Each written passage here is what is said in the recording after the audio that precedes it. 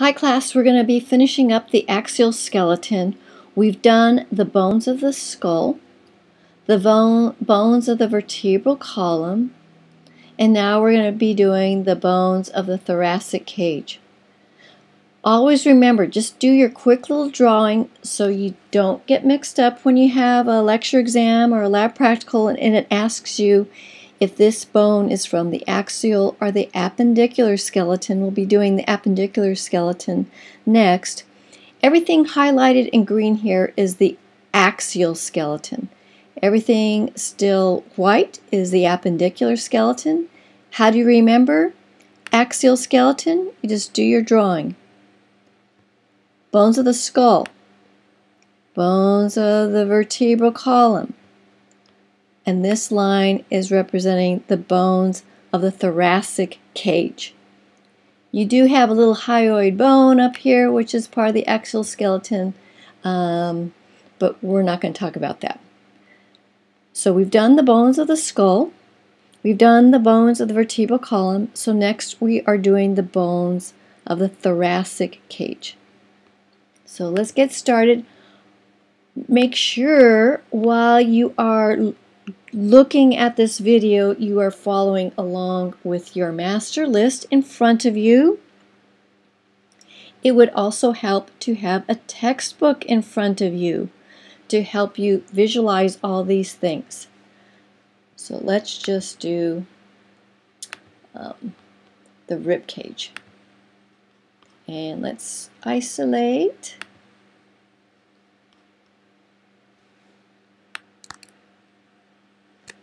So here is the rib cage. What we're going to start with is the sternum. So if you look at your master list, we're going to be doing the sternum. So let's see if I can just get this. I just want the sternum.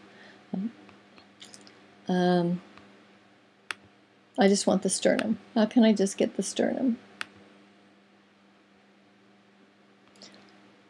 Let me pause this and just get the sternum. Okay, now we've got just the sternum, commonly known as the breastbone. So once again, nothing simple. So the sternum is made up of 3 bones.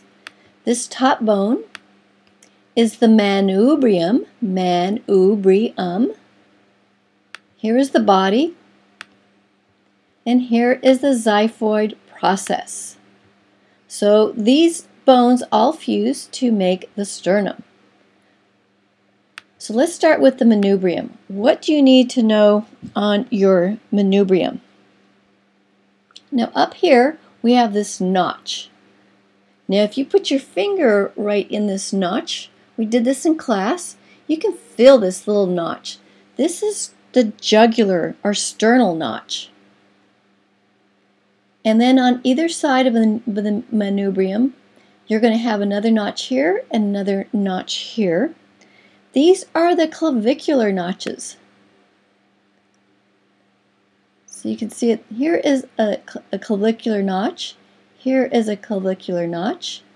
Now this is where the clavicles, we haven't done the clavicles yet, but the clavicles are part of the appendicular skeleton, and the clavicles are going to be articulating with the axial skeleton at these clavicular notches. So clavicular notches, one for each of the clavicles. And then you are going to be having costal notches. Now, when it says costal, we're talking about the costal cartilage. Remember, when you look at a skeleton, you are saying cartilage is attached to the sternum.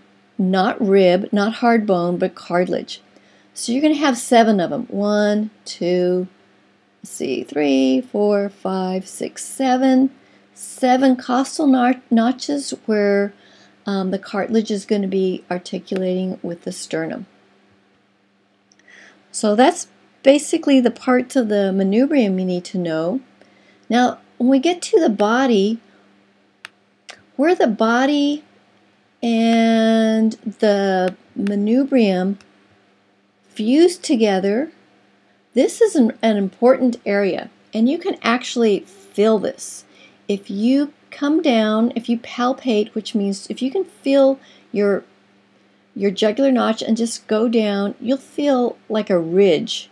It's real easy to feel, especially in males where the ridge is bigger than in females. You'll come to a ridge here. And this is very important clinically because this ridge, it has a specific name. It's called the sternal angle. The sternal angle is where the manubrium and the body have fused together, but it has something clinically that's important for us.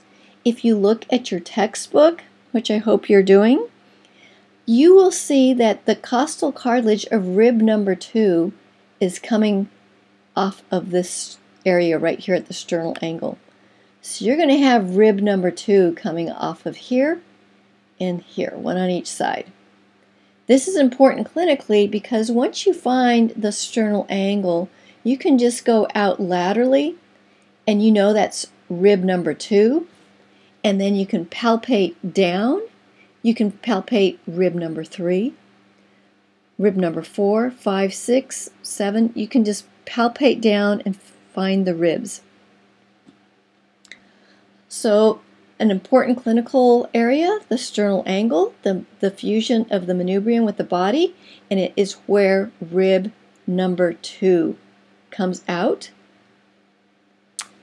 So what else do we need to know? I think that's about it. That's just the sternum, and then the xiphoid process at the very bottom. Ooh, didn't want to do that. The xiphoid process. So that is your sternum. So now let's look at a rib. So we're going to first just start and look at all the ribs, the rib cage. We know we have 12 pairs of ribs. 1, 2, 3, 4, 5, 6, 7, 8, 9, 10, 11, 12. 12 pairs of ribs. We know we have 7 costal notches on our sternum. That is where the rib is going to be articulating with the costal cartilage into the bone of the sternum. So we are going to have what we call 7 true ribs. 7 true ribs. Why are they called true ribs? Because they articulate directly to the sternum through a costal cartilage into the sternum. 7 costal notches, 7 true ribs. On this app, we cannot see the cartilage. It's been taken away. We're just looking at bone. So make sure you do see this in a textbook so you can see the costal cartilage. 7 true ribs. They are articulating directly from the rib, goes into the costal cartilage, and it articulates directly into the sternum. And then we have false ribs. Now false ribs are going to be ribs, let's see, 8, 9, 10, 11, and 12. False ribs, all that means is they do not have direct attachment into the sternum via the costal cartilage. That sounds confusing, I know. And sometimes when you look at it, it doesn't really clarify it for you either. But if you look at in the classroom, I will help you see this, but you will see ribs. Let's see, we've got 1, 2, 3, 4, 5, 6, 7.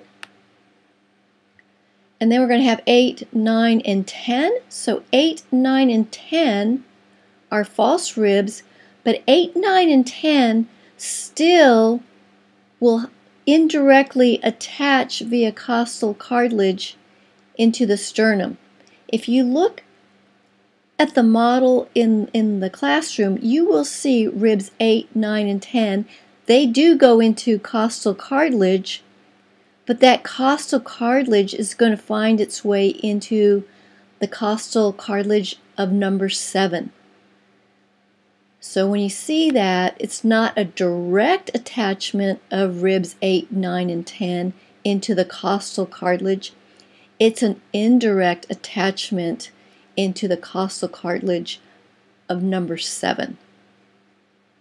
So it just means it's an indirect attachment.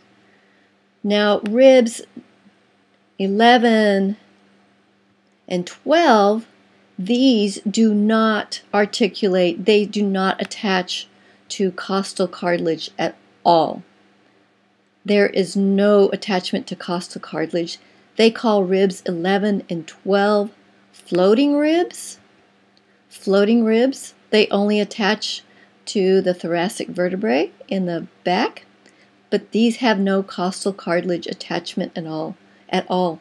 These ribs are for protection because your kidneys are right under here. So if you have a kidney infection or the doctor's checking your kidneys, sometimes you'll see them pounding on the back right up here, and they are just checking for any kidney tenderness or discomfort. Floating ribs. So those are the floating ribs, but what do they all have in common? They all attach to our thoracic vertebrae. How many thoracic vertebrae do we have? 12. How many pairs of ribs? 12. So they all attach to thoracic vertebrae. So now let's just kind of isolate one rib. Let me pause this and get that set up. So here we have one rib isolated with its thoracic vertebra. Just want to kind of go through some of the main features of a rib. Now, I don't think we can see it on here. Let me see if I can get a little bit closer. Woo! I do not see it. But in class, I showed you the real ribs. Always use the real ribs. We have plastic ones too. But look at the real ribs. The detail on the real ribs is much easier to see. So when you pick up a rib, remember you are going to have to tell me if it's a right rib or a left rib. You pick it up, you look at the inside, the internal surface of the rib, and you can't see it here, but you are going to see a groove down here. It's the costal groove. The costal groove is always facing down. The costal groove is always facing down. And then you are going to be looking for the sternal end of the rib. The sternal end is usually jagged because it's called the sternal end because eventually it's going to be going to the sternum, but in most cases it's going to costal cartilage. So when you see it on a real rib, this will usually be jagged. It looks kind of broken up a little bit because the costal cartilage has been removed. It's no longer there, so it's jagged. So that's going to be the sternal end. The sternal end is always facing the front side. And in the back, you're going to have the part that is articulating with the thoracic vertebra. So this is going to be called the head, this thickened back end. That's the head. So this is all the vertebral end. This is the head. This is going to be the neck. And then this is going to be, oops, don't want to do that. You're going to see a bump here. That is called the tubercle. Tubercle. It's a little bump here.